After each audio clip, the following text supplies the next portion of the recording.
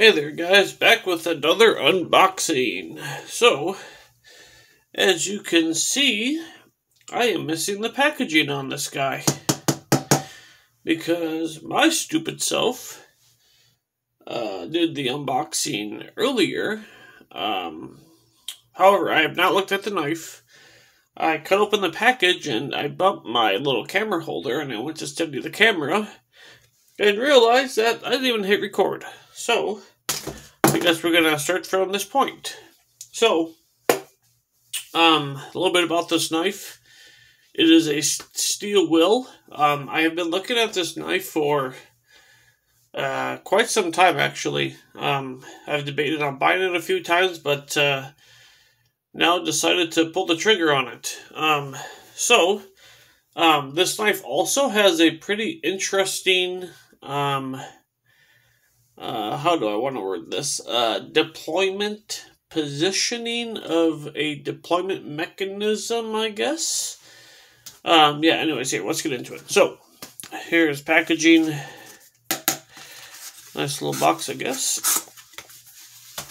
Here we go, what we got in here.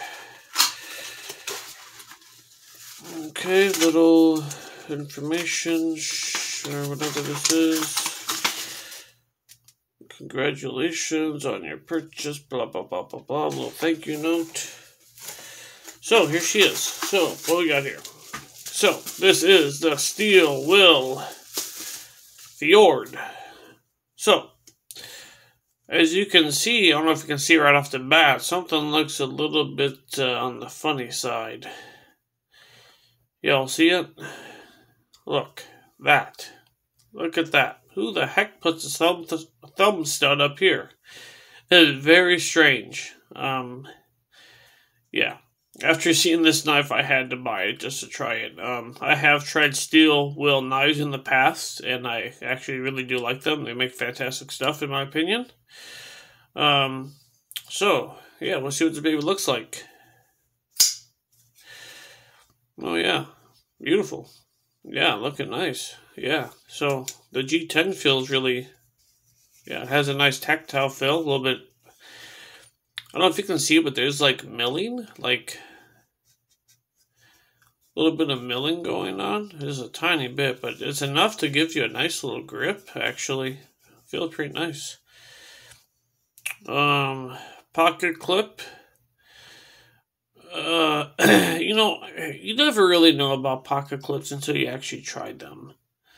I don't know. We'll see. I gotta give this a 48-hour test after today. Well, after I'm doing the video on the Tygon tomorrow for my 48-hour review on it. And then this would be next in the pocket, tomorrow afternoon. So just a little quick look at this guy.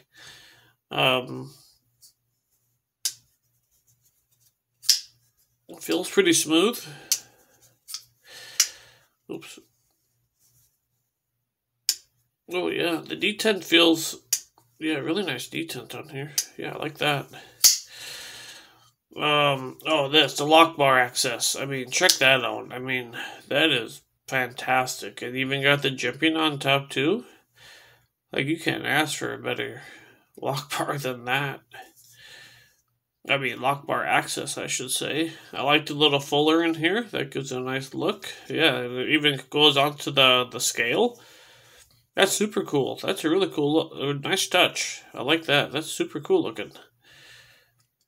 This is made, the blade is made out of D2. I have mixed opinions about D2. It would be nice to see something a little bit better on here. Yeah. Let's see here. Anything else? Oh, wow. Y'all see that little pivot there? Oh my gosh, what is that, like a T6? My goodness, tiny. Tiny little pivot screw. Yeah, wow. So here, well, let's get some quick measurements on this, just real fast. The blade I'm gonna say it's like 3 inches or so, roughly, right? What we got? Yeah, the blade is almost dead on 3 inches. I mean, a 3-inch cutting edge, I should say. Cutting edge of 3 inches.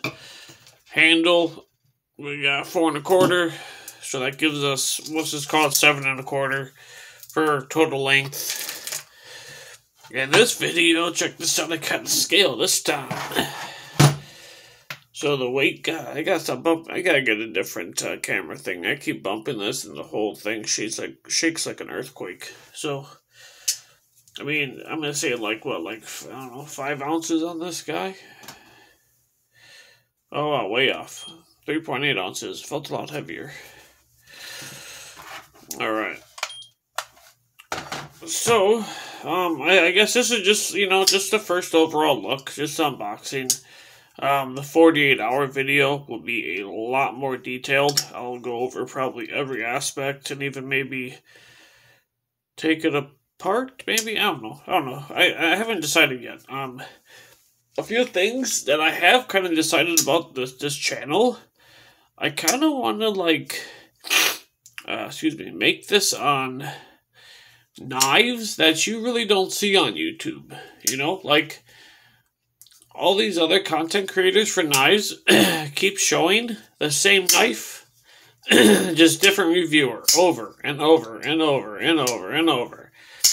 And to be honest, I mean, once you see 1 or 2 videos, like, I don't know, the other ones become irrelevant. I mean, you don't really need to watch it. It's just the same thing over and over.